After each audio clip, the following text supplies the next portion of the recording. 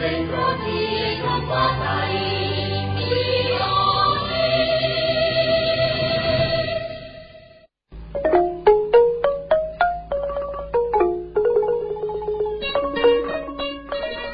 ុំបានដាក់សុភាពសូមជម្រាបសួរលោកអ្នកនាងដែលកំពុងស្ដាប់កម្មវិធីព័ត៌មានពីថ្ងៃត្រង់របស់ VOD ជាទីមេត្រីមេតិកាព័ត៌មានសំខាន់ៗសម្រាប់ថ្ងៃសុក្រទី1ខែកញ្ញាឆ្នាំ2017នេះរួមមាននាយករដ្ឋមន្ត្រីកម្ពុជានិងឡាវជួបគ្នាពិភាក្សារឿងបញ្ហាព្រំដែនលោកហ៊ុនសែននិងលោកកម្មសុខាផ្ញើសារផ្សេងគ្នានៅថ្ងៃចុះឈ្មោះបោះឆ្នោតដំបូងរួមទាំងព័ត៌មានសំខាន់ៗមួយចំនួនទៀតដែលនឹងជម្រាបជូនលោកអ្នកនាងស្ដាប់ជាបន្តបន្ទាប់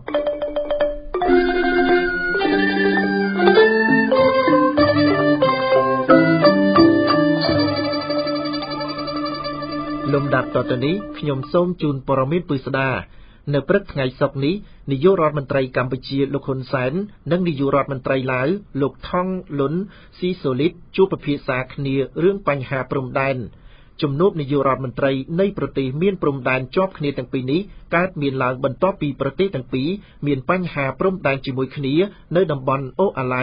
និងអូតាងាវនៅក្នុងស្រុកសៀមប៉ាងខេត្តស្ទឹងត្រែងកាលពីពេលកន្លងទៅលោកអ្នកនាងស្ដាប់ជាទីមេត្រីមេដឹកនាំកម្ពុជារបស់គណៈបកកណ្ដាលអំណាចលោកហ៊ុនសែននិងមេដឹកនាំបកប្រឆាំងលោកកម្មសុខាបានផ្ញើសារនយោបាយផ្សេងគ្នាទៅកាន់សាធារណជននៅថ្ងៃដំបូងនៃដំណើរចុះឈ្មោះបោះឆ្នោតសម្រាប់ឆ្នាំ2018លោកហ៊ុនវុធីរីកា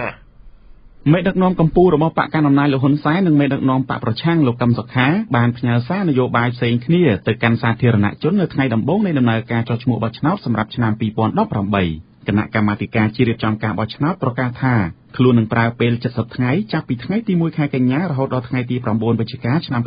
2017សម្រាប់ធ្វើបច្ចុប្បន្នភាពបញ្ជីបោះឆ្នោតឡើងវិញលោកនាយករដ្ឋមន្ត្រីហ៊ុនសែននិងជាមេដឹកនាំបកកណ្ដាលអំណាចនៅថ្ងៃទី1ខែកញ្ញានេះបានបង្ហោះរូបភាពជាច្រើនកាលពីពេលលោកចុះជួបកម្មករក្នុងវិស័យកាត់ដេររួមទាំងរូបភាពលោកពិសាបាយរួមគ្នាជាមួយកម្មករខ្លឹមសារលើបណ្ដាញសង្គមនោះក៏បានលើកឡើងផងដែរថាលោកហ៊ុនសែនបានយកចិត្តទុកដាក់ពីសុខទុក្ខរបស់ពលរដ្ឋនិងកម្មករតាំងពីដើមរៀងមកខ្លឹមសារលើ Facebook មួយឃ្លាសរសេរថាសម្ដេចនាយកហ៊ុនសែនបានខិតខំខ្លាំងណាស់ក្នុងការកសាងនិងអភិវឌ្ឍប្រទេសកាលពីកម្ពុជាខ្វះខាតស្បៀងអាហារយើងបានឃើញសម្ដេចតេជោអញ្ជើញចុះតាមជនបទស្រុកស្រែចម្ការដោះស្រាយបញ្ហាចាំបាច់តូចធំនានាជូនដល់បងប្អូនកសិករគ្រប់ទីកន្លែងគ្មានពេលសម្រាកឡើយពេលនេះគឺកម្ពុជាលែងខ្វះខាតស្រូវអង្ករទទួលទានទៀតហើយប៉ុន្តែនៅសល់ស្រូវរាប់លានតោនក្នុងមួយឆ្នាំចំណែកមេដឹកនាំបកប្រឆាំងលោកកឹមសុខាវិញនៅថ្ងៃទី1ខែកញ្ញានេះបានបង្ហោះវីដេអូឃ្លីបលើបណ្ដាញសង្គមដោយអំពាវនាវឲ្យពលរដ្ឋដែលមានសិទ្ធិបោះឆ្នោតនិងគ្រប់អាយុទៅបោះឆ្នោតឲ្យទៅចុះឈ្មោះបោះឆ្នោតដើម្បីមានសិទ្ធិជ្រើសរើសមេដឹកនាំដែលខ្លួនពេញចិត្ត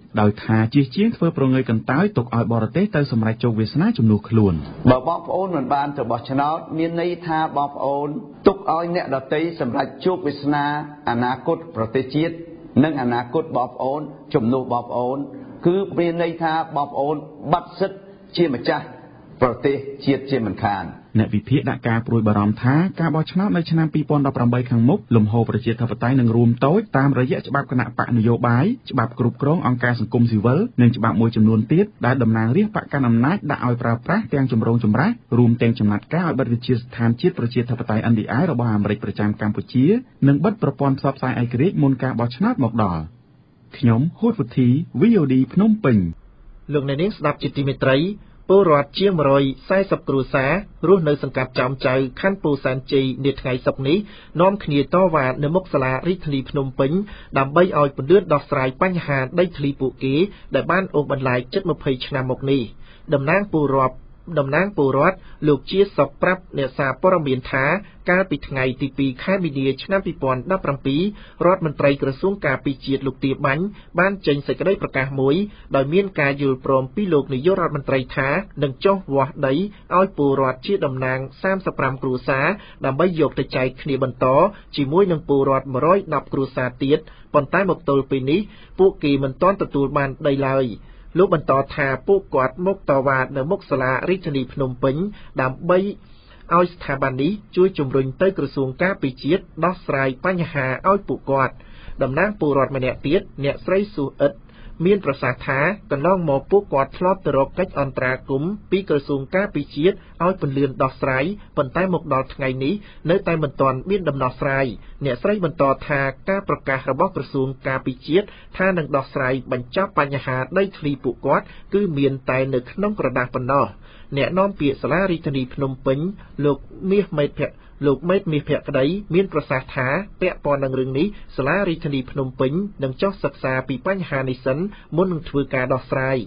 ក្រមពលរដ្ឋទាំងនោះប្រមានថាប្រសិនជាសាលារដ្ឋាភិបាលមិនព្រមដោះស្រាយឲ្យពួកគេទេពួកគេនឹងនាំគ្នាទៅតវ៉ានៅមុខផ្ទះលោកនាយករដ្ឋមន្ត្រីហ៊ុនសែនដើម្បីឲ្យលោកជួយដោះស្រាយក្រុមអ្នកតវ៉ាអះអាងថាលោកសុកប៉ាងដែលមានតួនាទីជាមេទាហានបានមកសុំខ្ចីដីពួកគាត់យកទៅធ្វើបន្ទាយទាហានសិនហើយសន្យាថាប្រគល់ឲ្យពួកគាត់វិញនៅឆ្នាំ2000បើតាមពលរដ្ឋឲ្យដឹងថាដីដែលមេទាហានខ្ចីនោះមានទំហំ9ហិកតាដែលមានទីតាំងស្ថិតនៅភូមិព្រៃទាសង្កាត់ចំចៅខណ្ឌពោធិ៍សែនជ័យរាជធានីភ្នំពេញលោកអ្នកនាងស្ដាប់ជាទីមេត្រីសហប្ររិយាអន្តរជាតិនៃសាលាក្តីខ្មែរក្រហមសន្និដ្ឋានថាជនជាប់ចោទអោនអានស្ថិតនៅក្រោមយុត្ថាធិការអវតកគណៈប្ររិយាជាតិយល់ផ្សេងគ្នាថាមិនគួរយករូបគាត់មកកាត់ទោសក្នុងសេចក្តីថ្លែងការណ៍ចេញផ្សាយនៅថ្ងៃទី31ខែសីហាឆ្នាំ2017អ្នកនាំពាក្យសាលាក្តីខ្មែរក្រហមលោកនេតភក្ត្រាបានឲ្យដឹងថាកាលពីថ្ងៃទី18និងថ្ងៃទី21ខែសីហាកន្លងទៅនេះសហប្ររិយាជាតិនិងអន្តរជាតិបានដាក់សេចក្តីសន្និដ្ឋានស្ថាពរចំនួន2ដាច់ដោយឡែកនិងមានទស្សនៈផ្ទុយគ្នាក្នុងសំណុំរឿង004/02ដែលមានឈ្មោះអោនអានជាជនជាប់ចោទបើតាមសេចក្តីថ្លែងការណ៍សហប្ររិយាជាតិយល់ថាលោកអោនអានមិនគួរត្រូវបានអវតកនាំយកទៅកាត់ទោសនោះទេដោយថាជនជាប់ចោទរូបនេះមិនមែនជាមេដឹកនាំឬអ្នកទទួលខុសត្រូវខ្ពស់បំផុតក្នុងរបបកម្ពុជាប្រជាធិបតេយ្យសហប្ររិយាជាតិស្នើឲ្យអវតកជំនុំជម្រះតែលើជនជាប់ចោទដែលមានស្រាប់បានហើយដោយថាតាមច្បាប់អវតកនិងកិច្ចព្រមព្រៀងជាមួយអង្គការសហប្រជាជាតិគឺត្រូវតម្រូវឲ្យតុលាការកូនកាត់មួយនេះគិតគូរផងដែរអំពីស្ថិរភាពការបង្រួមជាតិសន្តិសុខនិងសន្តិភាពនៅកម្ពុជាប៉ុន្តែក្នុងសេចក្តីសន្និដ្ឋានស្ថាពរដែលមានចំនួនដល់ទៅ188ទំព័រសហប្ររិយាអន្តរជាតិយល់ឃើញថាលោកអោនអានស្ថិតក្រោមយុត្ថាធិការរបស់តុលាការនេះដោយថាមានភស្តុតាងនៃការស៊ើបអង្កេតបញ្ជាក់ថាគាត់ជាមេដឹកនាំជាន់ខ្ពស់ឬអ្នកទទួលខុសត្រូវខ្ពស់បំផុតសហប្ររិយាអន្តរជាតិយោងលើភស្តុតាងនិងឯកសារជាច្រើនដែលខ្លួនសន្និដ្ឋានថាអោនអានបានប្រព្រឹត្តបទប្រល័យពូជសាសន៍លើជនជាតិចាមឧក្រិដ្ឋកម្មប្រឆាំងមនុស្សជាតិការសម្លាប់រង្គាលការធ្វើឲ្យទៅជាទាសករការធ្វើទរណកម្មការធ្វើទុកបុកម្នេញខាងសាសនានិងនយោបាយនិងអំពើអមនុស្សធម៌ផ្សេងទៀតលោកអោនអានរងការចោទថាប្រព្រឹត្តអំពើប្រល័យពូជសាសន៍លើជនជាតិចាមឧក្រិដ្ឋកម្មប្រឆាំងមនុស្សជាតិរួមមានការធ្វើមនុស្សឃាតការសម្លាប់រង្គាលការធ្វើឲ្យទៅជាទាសករការដាក់ក្នុងមន្ទីរឃុំឃាំងការធ្វើទរណកម្មការធ្វើទុកបុកម្នេញមកលើប្រជាជន17មេសាអតីតទាហានលន់នល់គណៈកម្មាភិបាលភូមិភាគកណ្ដាលគ្រួសាររបស់ពួកគេអ្នកក្រៅបង្គាប់របស់ពួកគេប្រជាជនមកពីភូមិភាគបូព៌ាដោយចោទថាសមាជិកភាពមិនល្អនិងខ្មាំងផ្ទៃក្នុងការធ្វើទុកបុកម្នេញមកលើប្រជាជនចាមនិងប្រជាជនវៀតណាមនិងអំពើអមនុស្សធម៌ផ្សេងទៀតរួមមានអាពាហ៍ពិពាហ៍ដោយបង្ខំការរំលោភលើផ្លូវភេទការបាត់ខ្លួនដោយបង្ខំការធ្វើបាបរាងកាយពលកម្មដោយបង្ខំនិងការឃុំឃាំងក្នុងស្ថានភាពអមនុស្សធម៌ការរំលោភលើក្រមព្រហ្មទណ្ឌកម្ពុជាឆ្នាំ1956រួមមានមនុស្សឃាតដោយចេតនាអ្នកនាងស្ដាប់ជាទីមេត្រីព័ត៌មានជាតិនៅពេលនេះចប់តែប៉ុណ្ណេះ VOD ព័ត៌មានឯករាជ្យព័ត៌មានអន្តរជាតិនៅពេលនេះជម្រាបជូនដល់លោកពៅមេតាព័ត៌មានអន្តរជាតិចាប់ដើមចេញពីសហរដ្ឋអាមេរិកប្រកាសបិទកុងស៊ុលរបស់រុស្ស៊ី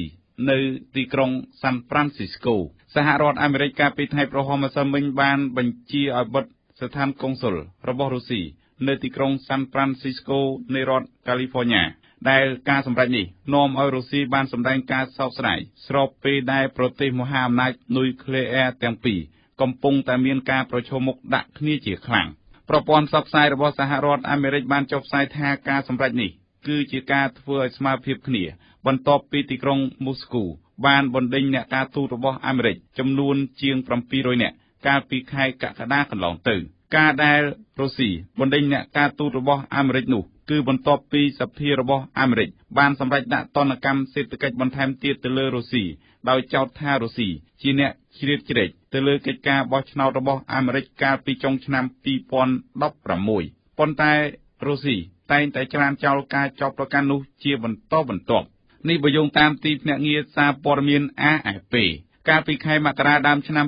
2017នេះពេលដែលលោកត្រាំឡើងកាន់តំណែងភ្លាមលោកបានបង្ហាញក្តីសង្ឃឹមថាអាមេរិកនឹងអាចមានទំនាក់ទំនងល្អជាមួយរុស្ស៊ីកាន់តែប្រសើរឡើងកាលពីខែកក្កដាលោកវ្លាឌីមៀពូទីនបានបណ្ដេញមន្ត្រីធ្វើការផ្នែកការទូតប្រចាំនៅស្ថានទូតរបស់អាមេរិកប្រចាំនៅរុស្ស៊ីចំនួន755នាក់ដែលបុគ្គលិកទាំងនោះមានទាំងជនជាតិរុស្ស៊ីនិងជនជាតិអាមេរិកការប្រកាសបណ្ដេញចេញបុគ្គលិកអ្នកការទូតអាមេរិកចេញពីប្រទេសនេះគឺលោកពូទីនបានកំណត់ឲ្យនៅយ៉ាងយូរត្រឹមថ្ងៃទី1ខែកញ្ញាឆ្នាំ2017នេះបច្ចុប្បន្នមន្ត្រីការទូតរបស់អាមេរិកដែលកំពុងធ្វើការនៅប្រទេសរុស្ស៊ីមានចំនួន455នាក់ដែលចំនួននេះស្មើនឹងចំនួនអ្នកការទូតរបស់រុស្ស៊ីដែលកំពុងធ្វើការនៅអាមេរិកកាលពីថ្ងៃប្រហោះម្សិលមិញអ្នកការទូតនៅទីក្រុងវ៉ាស៊ីនតោនបានបង្ហាញក្តីសង្ឃឹមថាប្រទេសទាំងពីរនឹងបញ្ឈប់ការសងសឹកគ្នាផ្នែកការទូតបន្ថែមទៀតហើយឆ្ពោះទៅរកគោលដៅនៃការអភិវឌ្ឍរបស់ប្រទេសទាំងពីរឲ្យកាន់តែប្រសើរឡើងព័ត៌មានអន្តរជាតិមួយទៀតជុំវិញបញ្ហារឿងអាស្រូវសុទ្ធមានសារធាតុគីមីនៅតំបន់អឺរ៉ុបក្រុមអ្នកជំនាញបានស្រាវជ្រាវរបស់អឺរ៉ុបរកឃើញថាបញ្ហាសារធាតុពុលប្រភេទថ្នាំសម្លាប់សត្វល្អិតដែលកើតមាននៅក្នុងស៊ុតផលិតនៅអឺរ៉ុបនោះបានប៉ះពាល់ប្រទេសចំនួន34ផ្សេងទៀតគឺកើតមានតាំងពីខែកញ្ញាឆ្នាំ2016ពេលនេះស៊ុតរាប់លានគ្រាប់ត្រូវបានបញ្ជូនចេញពីហាងនិងកន្លែងលក់នានាចំណែកកសិដ្ឋានចិញ្ចឹមបក្សីជាច្រើនកន្លែងត្រូវបានបិទបន្ទាប់ពីក្រុមអ្នកជំនាញរកឃើញថាស៊ុតមានសារធាតុពុលដែលជាថ្នាំសម្លាប់សត្វល្អិតហើយអាចប៉ះពាល់ដល់សុខភាពអ្នកប្រើប្រាស់នាយកគ្រប់គ្រងផ្នែកសុវត្ថិភាពចំណីអាហារនៃសហភាពអឺរ៉ុបបានថ្លែងថាក្រុមការងាររកឃើញថាសារធាតុប៉ះពាល់ដល់សុខភាពត្រូវបានប្រើប្រាស់ខុសបច្ចេកទេសនៃការផលិតស៊ុតនៅសហគមន៍អឺរ៉ុបគឺមានការប្រើប្រាស់តាំងពីខែកញ្ញាឆ្នាំ2016នេះបើតាមទីភ្នាក់ងារសារព័ត៌មាន AFP ក្រុមអ្នកស្រាវជ្រាវរកឃើញថាប្រភពនៃបញ្ហានេះកើតចេញពីប្រទេសហូឡង់និងប្រទេសបែលហ្សិកដោយពួកគេបានប្រើប្រាស់សារធាតុទាំងនេះក្នុងការព្យាបាលសត្វមាន់ដែលមានជំងឺទើបបណ្ដាលឲ្យមានសារធាតុពុលប្រភេទនេះនៅក្នុងស៊ុតចំណែកព័ត៌មានអន្តរជាតិចុងក្រោយគឺចំនួនអ្នកស្លាប់ដោយសារការបាក់រលំអគារនៅក្នុងប្រទេសឥណ្ឌាបានកើនដល់21នាក់ក្រុមអ្នកជួយសង្គ្រោះបានរាយការណ៍ថាចំនួនអ្នកស្លាប់ដោយសារការបាក់អគារហិរញ្ញវត្ថុនៅក្នុងទីក្រុងប៊ុំបៃនៃប្រទេសឥណ្ឌាកាលពីម្សិលមិញបានកើនដល់21នាក់ខណៈក្រុមអ្នកជួយសង្គ្រោះនៅតែបន្តស្វែងរកអ្នកដែលជាប់គាំងនៅក្នុងបំណែកទាំងនោះអគារហិរញ្ញិករបស់រដ្ឋធានីប៊ុំបៃបានបាក់រលំកាលពីម្សិលមិញក្រោយពេលមានជំនន់ទឹកភ្លៀងនិងខ្យល់ព្យុះយ៉ាងខ្លាំងអគារនោះត្រូវបានកសាងឡើងដែលមានអាយុកាលប្រមាណ100ឆ្នាំហើយបានបាក់រលំកាលពីម្សិលមិញនេះបើតាមសារព័ត៌មាន BBC នៅឥណ្ឌាប្រជាពលរដ្ឋស្លាប់ដោយសារការបាក់រលំអគារកើតឡើងជាញឹកញាប់ដោយសារបញ្ហាសំណង់មិនមានគុណភាពនិងបញ្ហាគ្រោះធម្មជាតិពលរដ្ឋឥណ្ឌាមួយចំនួនកំពុងតែរស់នៅក្នុងសំណង់អគារដែលមានអាយុកាលប្រមាណ100ឆ្នាំហើយពេលនេះអាជ្ញាធរកំពុងតែជម្លៀសពួកគេចេញពីអគារដែលមានស្ថានភាពទ្រុឌទ្រោមដើម្បីបញ្ជៀសគ្រោះថ្នាក់ដែលអាចកើតឡើងផ្សេងៗទៀត